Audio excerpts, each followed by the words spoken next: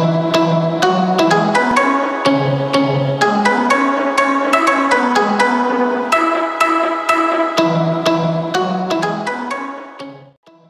everyone, welcome back to my channel Dental Cafe. I hope so you all are safe and sound. Today I am going to discuss about the diagnostic and descriptive terminology related to oral lesion.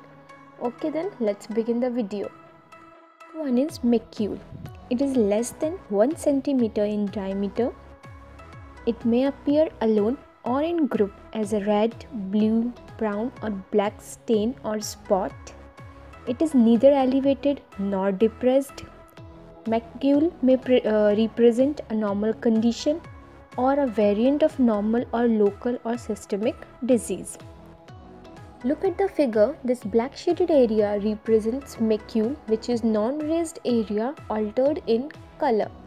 In next figure, you can see oral melanotic macule on the lip. Oral condition in which you can see macule is oral melanotic macule, aphylis, amalgam, Indian ink or pencil tattoos, focal ergyrosis. In all these conditions, you can see macule-like lesion. Next one is patch. It is larger than macule and differentiated from surrounding epidermis by color, texture, or we can say both. Like the macule, patch is neither elevated nor depressed. Lichen planus, mucous patch of secondary syphilis, snuff dipper's patch represents patch-like lesion. Look at the figure. You can see this black shaded area represents patch.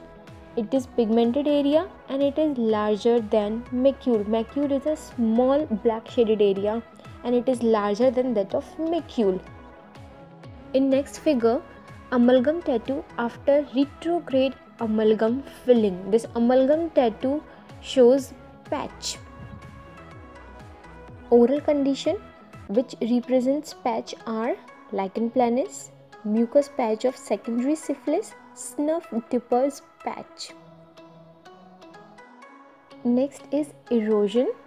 It is clinical term that describes a soft tissue lesion in which skin or mucosa is denuded, that is, the epithelium is worn away or destroyed. It is slightly depressed. In the eroded area, the epithelium is lost. However, the basal cell layer is preserved, and because of preserved basal cell layer, scarring is very rarely in erosion. Look at the figure. As you can see, that basal layer of epithelium is intact. So erosion is denudation above basal layer of epithelium. Oral condition in which you can see erosion is erosive lichen planus on palatal gingiva, as you can see in the figure. Oral condition in which erosion is seen is pemphigus, desquamatus gingivitis, erythema multiforme. Next one is ulcer. It is crater-like lesion of oral mucosa. It is an uncovered wound of cutaneous or mucosal tissue that exhibits gradual tissue disintegration and necrosis. Ulcers are deeper than erosion, extended below the basal layer of epithelium into the dermis. It means in erosion, dermis or basal layer is not involved, but in ulcer, basal layer is involved. It means it is deeper than the erosion. Scarring may follow healing of an ulcer. Border of ulcer is round but can be irregular. Ulcers are usually painful and often require topical or systemic drug therapy. Look at the figure. As you can see that it involves epithelium plus connective tissue. So ulcer is denudation below the basal layer of epithelium. In oral condition in which you can appreciate ulcer is traumatic ulcer on the lateral border of the tongue.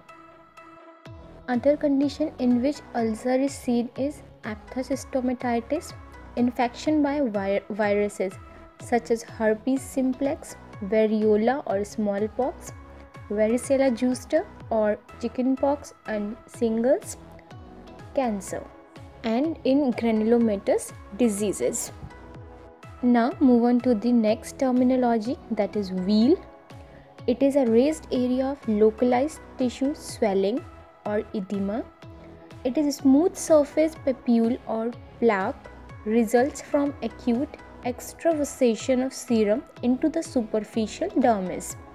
A wheal is generally pale red, pruritic and of short duration.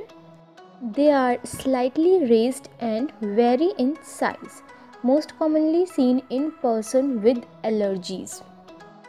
Look at the figure. This light pinkish area represents wheal. Wheal is serum-filled papule or plaque, and it is generally pale red and slightly raised. Wheal develops as a result of histamine release from mast cell or activation of complement cascades. Wheal are a sign of an allergic reaction that develops shortly after insect bites, consuming a particular food, or a mechanical irritation. Now the next terminology is scar. It is a permanent marks or a cicatrix remaining after a wound heals. A scar is a visible sign of wound repair and indicates a previous disruption in the integrity of epidermis and dermis and healing of epithelium with fibrous tissue. Scars are infrequently found in the oral cavity because oral tissue is elastic and are less prone to scar formation than skin. Look at the figure. As you can see that the light pinkish area represents scar. It is a permanent mark after wound. And in the next figure you can see fibrotic tissue as a result of trauma. Histologically, they are more dense than the adjacent epithelium, lack sweat glands and have fewer blood vessels. The color of an intraoral scar is usually lighter than that of the adjacent mucosa. Oral surgery, burn or intraoral trauma may result in a scar. Next terminology is fissure. It is a normal or abnormal linear cleft or furrow in the epidermis that affect the tongue, lips and perioral tissue. Disease-associated fissures result when pathogenic organisms infect a fissure, causing pain, ulceration and inflammation. The presence of a fissure can indicate a condition representing a variant of normal or disease. As you can see in the figure, that fissure is a linear crack in the epidermis. In the next figure, you can see a fissured tongue. Oral condition in which fissuring is seen is fissure tongue, angular cheilitis, exfoliative cheilitis. Fissure tongue is a normal variant and other two are the fissure associated with disease. Last terminology is sinus. The term is used to describe an abnormal dilated tract, channel or fistula that leads from a suppurative cavity, cyst or abscess to the surface of the epidermis. As you can see in the figure, sinus is a recessed cavity or a dilated tract. And in the next figure, you can see sinus tract exiting from non-vital incisors. The non-vital tooth is identified by locating the tip of the gutta percha point adjacent to the non-vital root apex.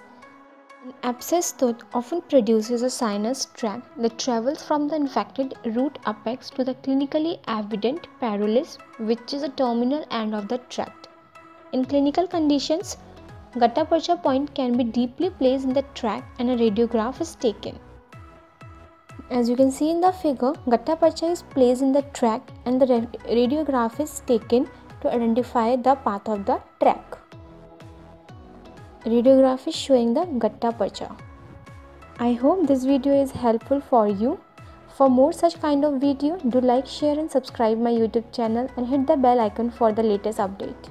Thank you for watching.